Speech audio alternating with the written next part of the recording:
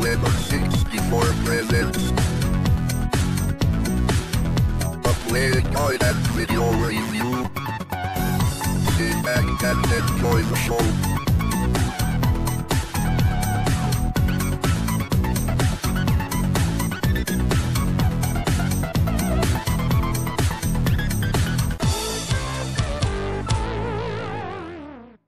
Hey there once again, welcome to another Lemon 64 play guide and review. In this episode we'll be taking a look at the Monty Mole series, created by Gremlin Graphics, and that began on the ZX Spectrum machine, coded by Peter Harrop originally, and that was converted to the Commodore 64 by Anthony Crowther in 1984. So this game contains 21 screens. And you can see the ZX Spectrum version there. The original Peter Harrop version is very easy to play, and it's very easy to figure out what the player is supposed to do. So very colourful graphics there, and you can see the player does play as Monty Mole. So now let's take a look at the Commodore 64 version, and this, as I say, was converted from the original by a certain Anthony Crowther. He started with Potty Pigeon Gremlin in 1984, and then moved on to create games like Captive and Captain Planet. So let's see what he made of this conversion. From the start we can see the graphics are completely different on the Commodore 64 than on the ZX Spectrum, and at first glance it looks like a completely different game. This time we don't have a 21 screen maze, but we do have a very scrolly landscape there and a very bland grey background. The aim is to figure out where we are going and along the way to collect those items, but it's not easy, as you can see, and we only get one life in this game, and that takes us all the way back. So let's try again. We can jump by pressing the fire button, and you can see we don't actually play as Monty Mole, we actually play as a miner in this game, and if we touch the big miner we'll die. That's reminiscent of the ZX Spectrum version, but that's the only similarity that I can find. And yes, when we walk through this miner we'll take on damage. At least we do have damage in this game, and all the other Monty Mole clone spin-offs didn't have damage, and it was a one-hit kill. So let's avoid those things. And well, falling actually decreases our energy, and that wastes another life. Surely falling from a great height shouldn't waste energy, because we are a miner. Surely we should be used to these caverns, and it shouldn't be so hard. But you can see this game is completely different from the Peter Harrop original, and yes, we can get ourselves out of those situations. So let's see. There doesn't seem to be any way up there, but let's see if we can find our way down and through this level. You will find messages from Anthony Crowther will appear on the bottom and around the game, and so if we can time this well enough by climbing onto those vines, and that's a kind of a Jack the Nipper kind of a philosophy, climbing onto vines and over ravines. But you can see there, hello, my name is Tony, telling you that this game is very hard indeed, and even Montezuma's Revenge was easier than this, and it actually had more play fun value. So that's my life over yet again on the original Monty Mole, or Wanted Monty Mole as it was originally called on the ZX machine. But Monty Mole there on the Commodore 64, that's the very first time I've ever seen that game in my entire life, and it's probably going to be the last time as well. So let's move on. The second game in the Monty Mole series was actually Monty's Innocent, which is yet another ZX exclusive game. And then after that, the third one in the series was Monty on the Run. You can see the loading screen there has a nice advert for Zap 64, and Zap actually rated this game 90% in November 1985, with Computer and Video Games magazine giving this title 100%. This was originally developed once again by Peter Harrop on the ZX Spectrum machine, and the C64 conversion was done by Jason Perkins, and the graphics were by Mark Rogers. The game also features terrific music created by Rob Hubbard.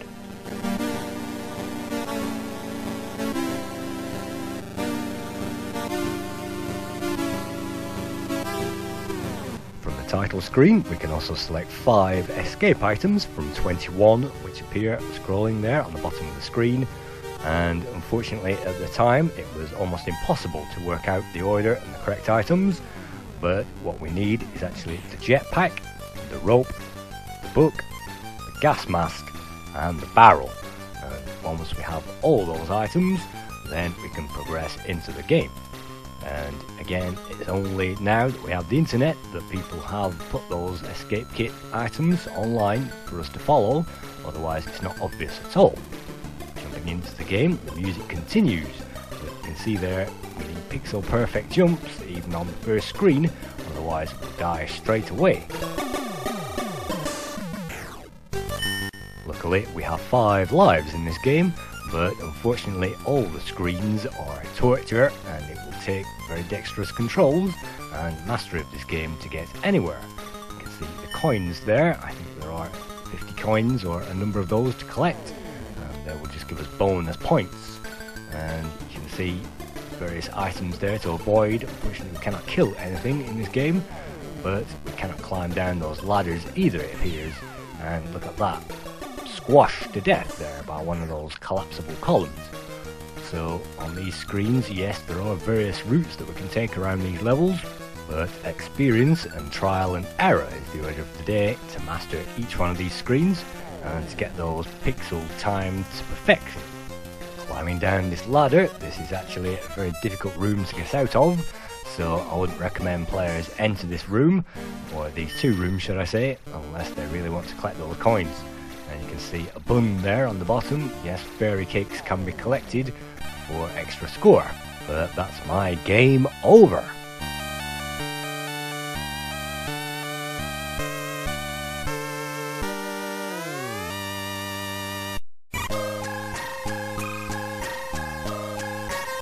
Let's enter our name on the high score table and let's press fire and try again. And this time let's try to ignore those coins and let's try to get further in this game. So yes, you have to time those things, and sometimes things move at random, so you have to be patient, you have to learn, otherwise you die. The terrific music you can hear in the background was inspired by The Devil's Gallop, originally created by Charles Williams, a UK composer. So if you can find The Devil's Gallop there on YouTube, then you might find the inspiration to this music, and that is certainly very well done. On the Commodore 64 there, we just discovered Sinclair C5, and yes, there are a few Sinclair references in this game, and the cake there will give us more bonus points. But don't be collecting that dynamite, because that will destroy us on contact, and that's actually in the manual, but that's one of those things, again, that if you haven't read the manual, you have to learn those things the hard way.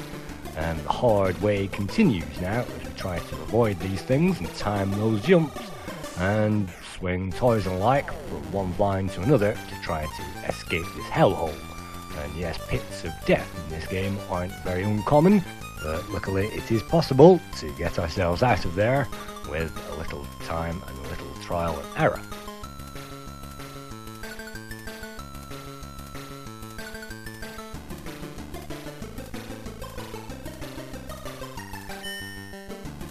Next room we find one of our items that we need, and I've no idea what that does because it doesn't restore our health, but you can see there is no way back there, and we cannot leave the room there. We cannot climb that platform and ascend onto the higher levels, which means we must have to ascend using that cloud or whatever it is that is rising there, and yet again that requires pixel perfect timing, and to get beyond the pack there, unfortunately I failed.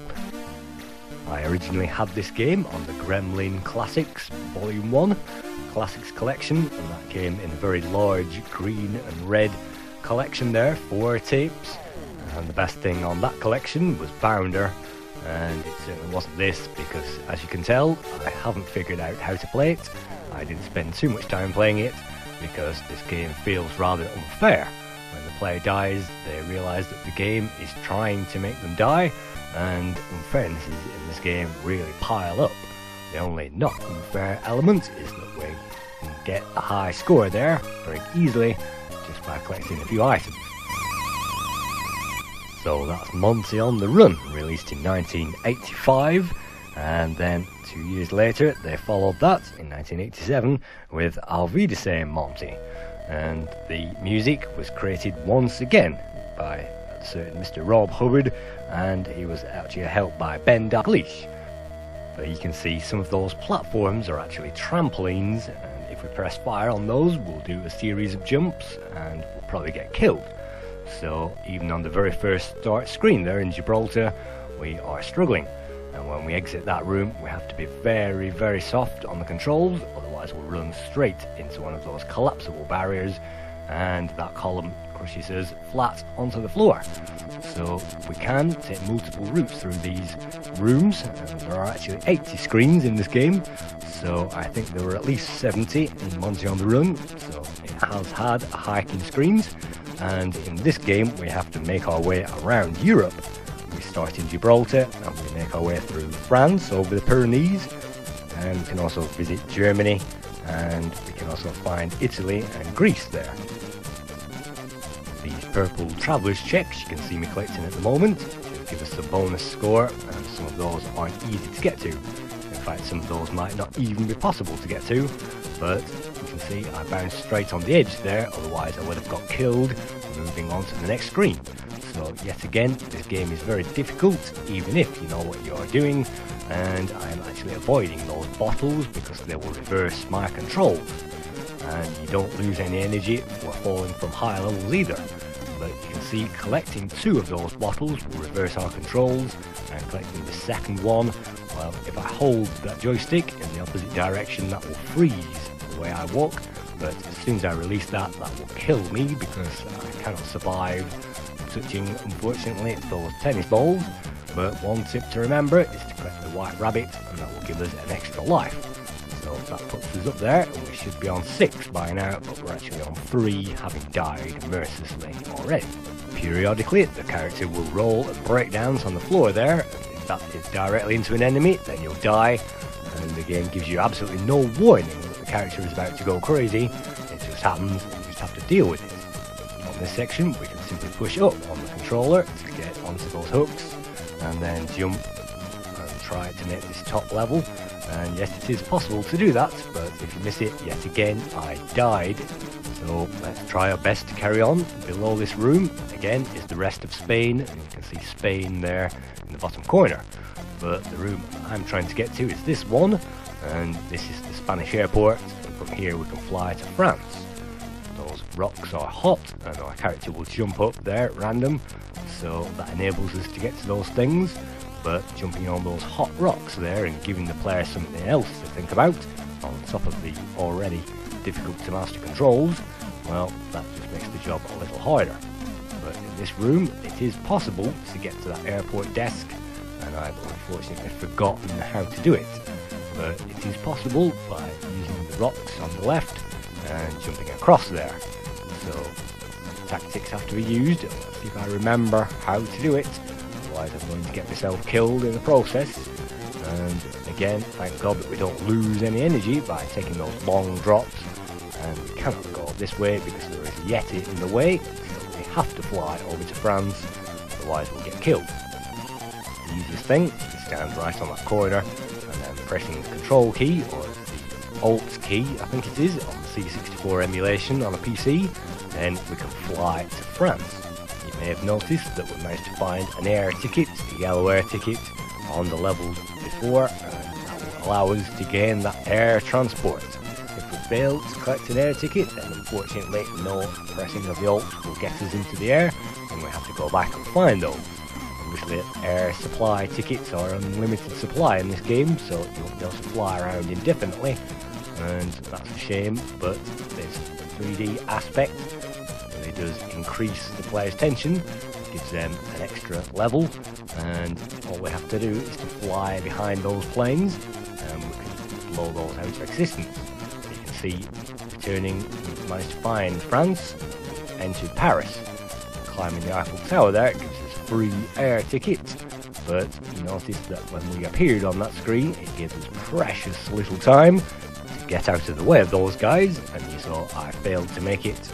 And if we collide with yet another one of those tourist airport desks, then we can fly to another destination. and below there is one of the items that we need, and that is actually the flowers which we must take to Amsterdam. But we've found the Mona Lisa, and the Mona Lisa has to be taken to Italy, and you'll find various objects. Football, which we shall see later on, has to be returned to Italy. The tools are used to fix the lift up into Austria, the ski lift. The wine has to be taken to West Germany, which actually crashed my version of this game when I had this on the original tape, so it was impossible to complete the game. The bacon has to be taken to Prague. The steering wheel has to be taken to France, or rather Monaco, and the flowers that you find have to be taken to Amsterdam, and again the tulips to Italy, and the Mona Lisa that we've just found has to go to Italy.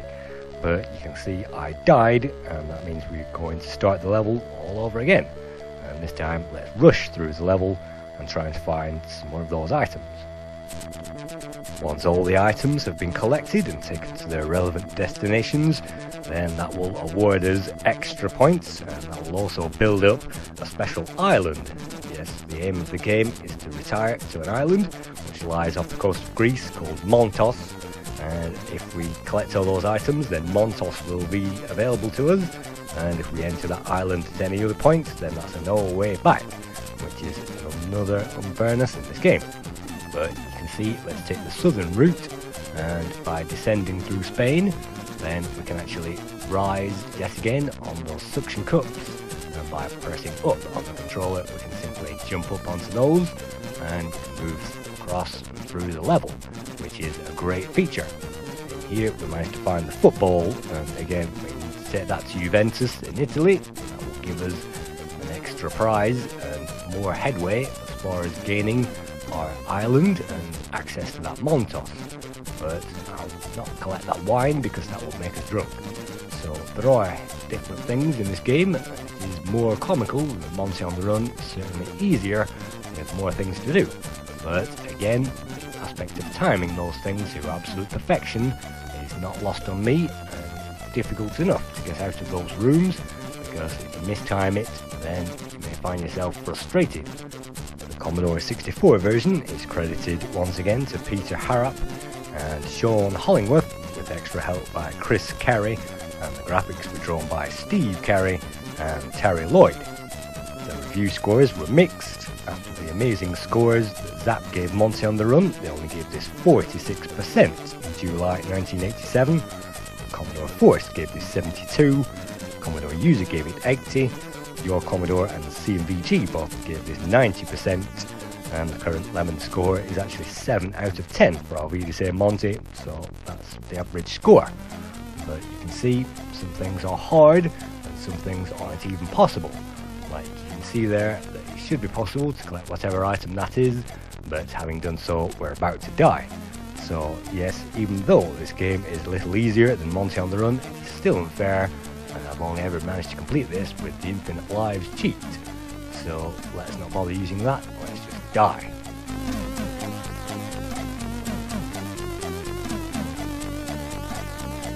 Years later, Gremlin Graphics returned with yet another part of the Monty Mole series, and this could be called Part 5, after the other 4 that we've mentioned already. And Impossamole was created by Core Design, which was actually the same guys that was part of Gremlin, but they split and made Core Design. But it wasn't Peter Harrop and Sean Hollingworth this time, it was by other coders, and the music once again was created by Ben Daglish. You can see in Impossamole we actually have 5 different levels that we can choose. 4 of those can be chosen from the title screen. By far the easiest one is the Orient, which you can see me trying to play at the moment. But look at that, even the very first enemy there can't be killed by mortal man, and it really takes human effort to get the coin there that you actually need to collect, and that will reveal a shop later on and you can buy items with those coins. But this game is yet again easier than all the other Monty games put together, and you'll find that our Monty Mole character is very easy to control, and even though these enemies sometimes are difficult and it's sometimes infuriating there when you can't hit those things dead on, but we do have an energy bar in this game, and we can pick up cans of worms and that will recharge our energy. But you can see monsters and the items to avoid there are pretty much easier, and there are certainly no rooms and dead ends and nowhere backs in this game. It's basically a run and gun, and sometimes you can do both, and sometimes it's just a case of balancing on those platforms. You can see the guy there, the guy with the camera, will actually wipe our energy, and you can't actually destroy that guy, so you just have to keep running and keep walking along. And soup power there, soup will actually increase our firepower, and we can have up to 3 soup power, which will increase our normal kick and also our weapons.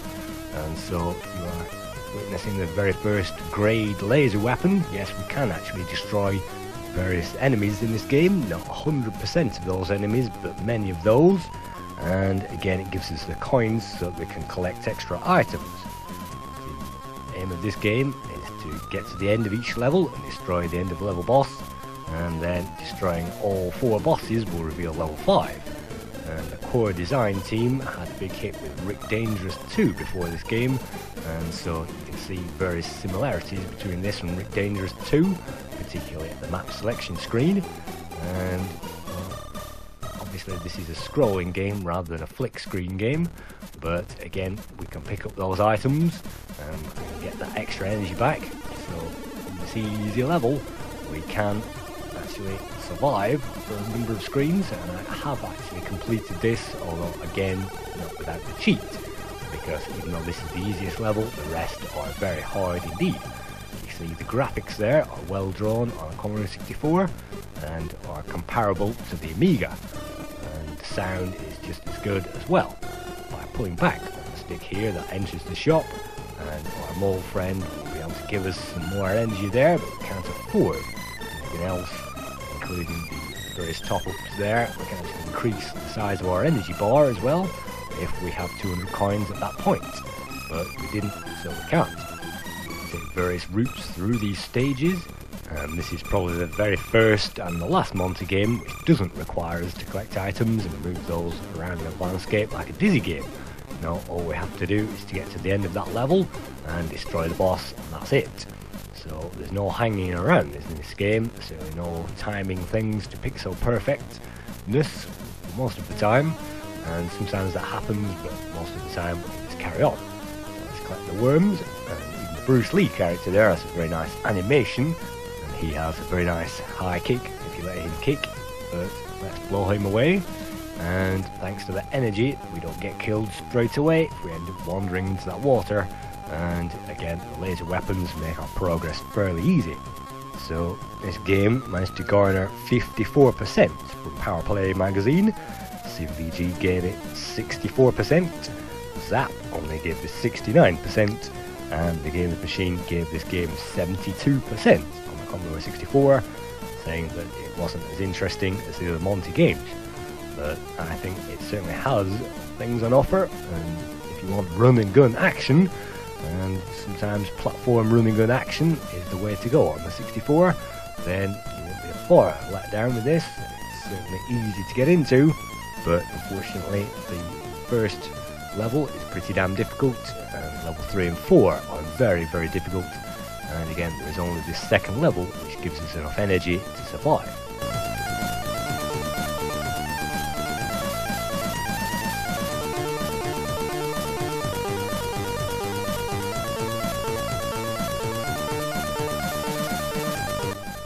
I think this game is very well sounded, very well graphically drawn, but the playability could have been tweaked on some of those later levels to make those easier, and it's only this level which is actually easy to complete, like I say, so even that isn't a pushover.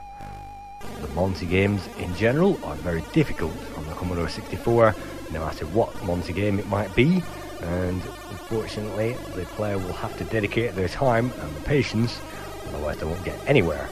And I only managed to complete, I'll be the same Monty, when I managed to find a tape which didn't crash when I took the wine over to West Germany, and when I finally did manage to find a tape which worked, I had to use the cheat to get there. Meanwhile, on the Commodore 64 we found the end of level 2 boss, and because we have the laser with level 3 upgrade, that's actually give us homing missiles. So the Amiga version is very much harder than this, but on the 64 all we need to do is keep pressing fire, and eventually that guy will die. us on to another level selection screen. So thank you once again for viewing another review by LemonTube 64. Hope to see you again sometime soon.